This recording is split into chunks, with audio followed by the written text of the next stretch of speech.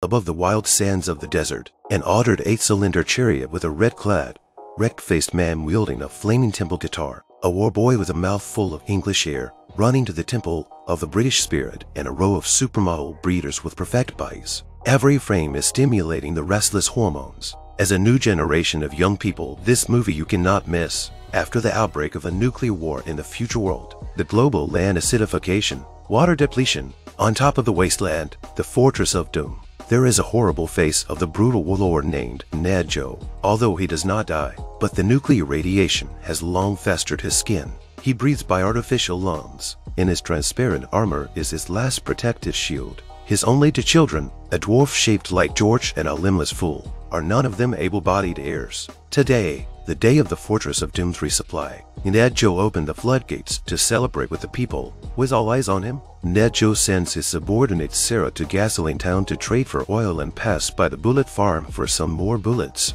She is escorted by war boys all over town. These bleach-skinned war boys have been brainwashed since childhood. They are proud to die for Immortan Joe and enter the Hall of Valor, but severely anemic due to nuclear radiation. They need to supply blood to healthy humans like Mike at the time to survive. The convoy slowly drove out of the Fortress of Doom. A few hours ahead is the oil town, but Sarah suddenly changed the direction of progress. The messenger was puzzled but had to obey orders. Soon, Meatball George noticed something was wrong and how the convoy had entered enemy territory. Immortan Joe snapped to attention. He turned through the greenery area, opened the vault steel door inside has long been empty. The floor was written "Our children, absolutely not warlords." It turns out that Sarah took all of Immortan Joe's supermodel breeders away. In an instant, the war drones were beating and the war boys were all out in force. Naturally, Philip didn't want to miss this great opportunity. He took his blood supply belt, Mike, and strapped in at the front of the 8-cylinder warbirds. On top of the yellow sand, heavily armed war boys playing passionately in a red-clad stuntface stacked 3 layers of Cadillacs. Saturday Immortan Joe.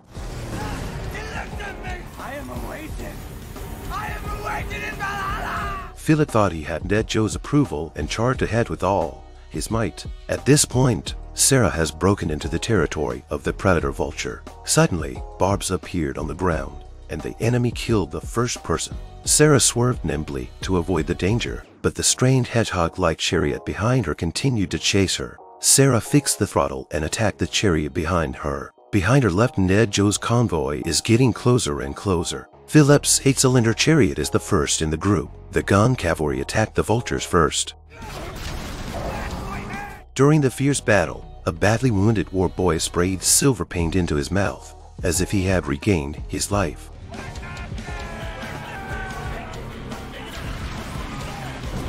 This act was like a powerful adrenaline rush for all the war boys. They attacked like crazy. Finally, in an explosion, the last chariot of the Vulture gang was also destroyed. At this time, a white-clad breeder crawled out from the back of the vehicle looking out of place in the abrupt picture. The foolish messenger then realized that Sarah had betrayed Immortan Joe. A great battle is about to break out, but Immortan Joe's army is right behind her, and in front of her is a sandstorm. How can Sarah cope? Meanwhile, Mike just broke free and was swept into the sand. The strong Mike carried a body to the back of a truck. However, the scene surprises him. A row of beautiful women were showering, all of them with top supermodel bodies. A few hours ago, they were the procreative tools of the brutal warlord Immortan Joe. Faced with such deadly temptation, Mike raises his shotgun and decides to do what a man should do. What does she want to do? To help him cut the chains off his head, of course. Just then, Sarah takes the opportunity to make a surprise attack. She grabbed the shotgun from Mike's hand, but she didn't realize it was unloaded. They tangled together, one restrained by the chains, one with a broken arm, and they were neck and neck in the fight. Philip, who had awakened, then joined them in the fight. He thought Mike was helping Immortan Joe catch the traitor and attack Sarah, but he was restrained by the breeders. Mike and Sarah had a fierce fight over a pistol. Although Sarah is a woman, but she is still a very strong fighter. None but Mike was able to load it smoothly with the cooperation of Philip. Immortan Joe's army was about to arrive. Philip helped Mike cut the chains but was knocked to the ground. Mike grabbed the chariot alone, but Sarah didn't panic at all because the car had her special start sequence, and he couldn't drive far without the code. Sure enough, Mike stopped. Behind him was Immortan Joe's army. They all made a compromise, but they hadn't driven far when, in the distance, Ogre, the boss of Oil Town, came along with his stinking caravan of meat. The war became more exciting. Sarah had also made preparations in advance for this escape. There was a group of speedsters on top of the cliff, and they had agreed to exchange gasoline for the chance to escape. But their boss temporarily backtracked, because at first Sarah did not say that the chasers were so many people. This single business must be added money. After that, they started a fierce chase. Fortunately, the boss of the biker party still ordered his subordinates to blow up the cliff to block the advance route of Ned Joe's army.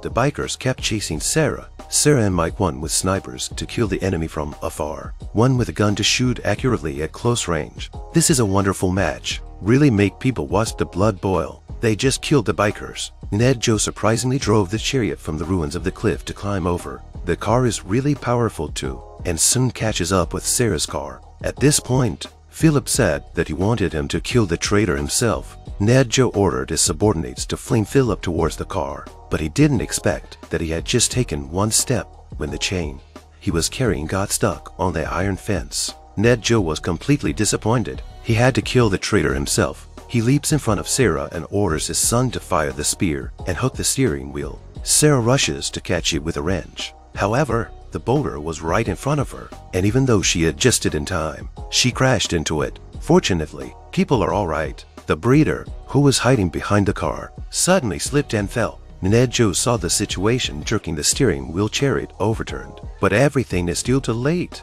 Ned Joe hugged the dead breeder and was very sad. Sarah could only continue to move forward. They headed east to the place known as the Mother of all Oases. In the evening, the red-haired breeder, who was on sentry duty behind the car, found Philip hiding under the car seat. He regretted that he could not do his duty for Ned Joe. The redhead reassures him that perhaps the Hall of Ancients is not the best place for him to be. At this moment, Philip experienced a wonderful feeling he had never experienced before. At night, the car sinks into the swamp, and Mike rushes to put trigger mines in the back where the wheels have crushed. As a result, Ned Joe's convoy was blocked and had to stop temporarily. Meanwhile, the doctor following the convoy cut open the belly of the depressed man who had died during the day with Ned Joe's permission, only to find that the unborn baby was not only healthy but also a boy, but now dead. An enraged Ned Joe immediately dispatched his most powerful tracked vehicle. Mike's group's car was too deep in the mud to move. The curly-haired man shot at Mike with a half-meter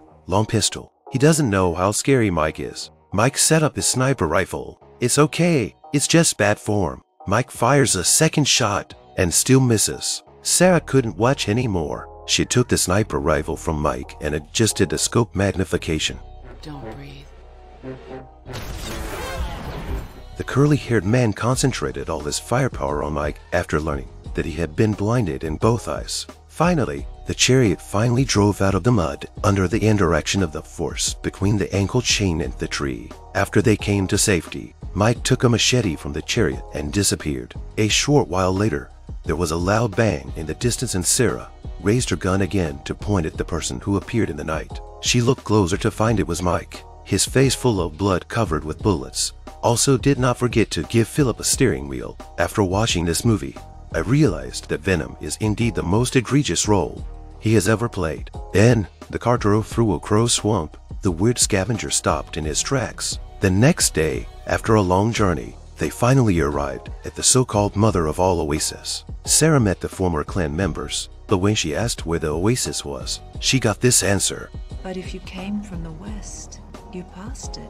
It turns out that the crow swamp they passed last night is the former oasis. The acidification of the land caused by nuclear contamination looks like it has a much greater impact than expected. The only people who used to be in the clan are the old women in front of them. Sarah slowly unloaded her equipment and knelt on top of the yellow sand and let out a desperate cry. Her faith at this moment is like this yellow sand becomes vain. Mike, however, pointed to the Fortress of Doom on the map and said, "This is the oasis you are looking for. Plenty of water, lush greenery, all the food available." At this point, Ned Joe's main army was all on the road to Rampage. The Fortress of Doom is simply unbeatable. Just as he finished speaking, Ned Joe's army discovered Mike's whereabouts. A life-and-death battle of speed and passion was once again on. The red-clad mutilated phase as the ambient group had gotten high early. The first group of war boys ran ahead and released the barricade spikes. For faster speed, They all sprayed gasoline into the mechanical booster.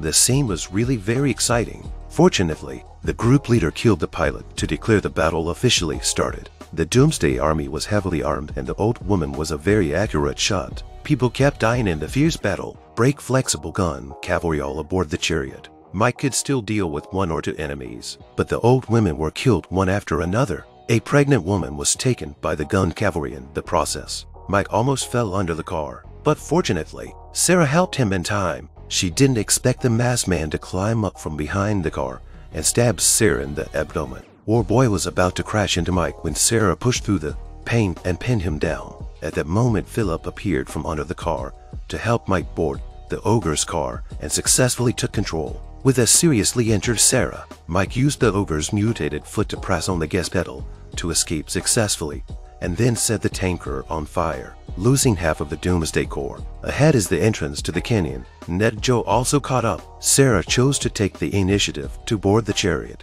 under the cover of the jailbreakers. She used an iron hook to hang Dead Joe's breathing mask from the side and rear. Remember me.